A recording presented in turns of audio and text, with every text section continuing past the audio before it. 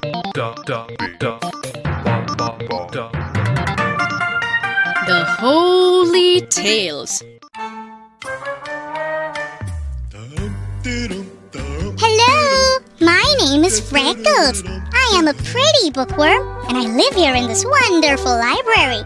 My best friends are Gumbo and Tubby. Gumbo! Tubby! Come on, let's go! Over there on that great book is Holy.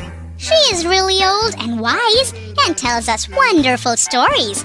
We just learned this new song and we are gonna sing it for you. There's within my heart a melody.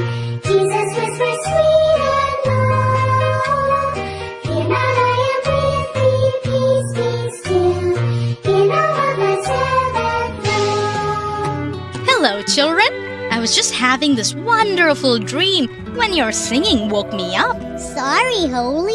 We didn't mean to. We were just excited about story time. Will you please tell us one? Of course I will, children. I love telling you stories from the Bible.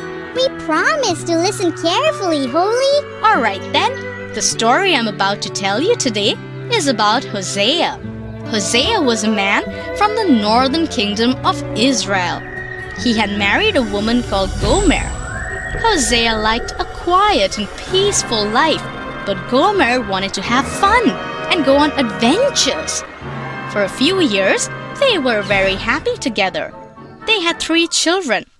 But one day, Gomer put on her best clothes and left the city to go on an adventure, leaving her husband and children behind.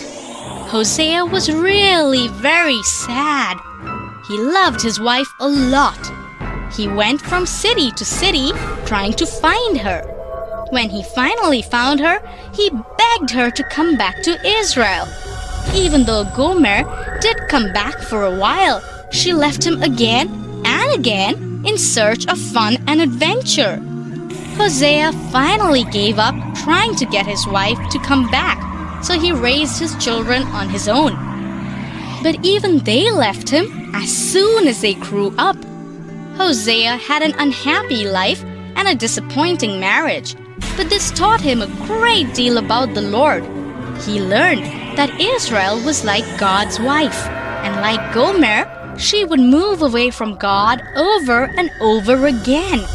And though God might get angry with her sometimes, he would always try and bring her back into his loving arms. That is so sad. Hosea was such a nice man, but his family was so mean to him. But he always forgave them, like I forgive you guys when you are mean to me.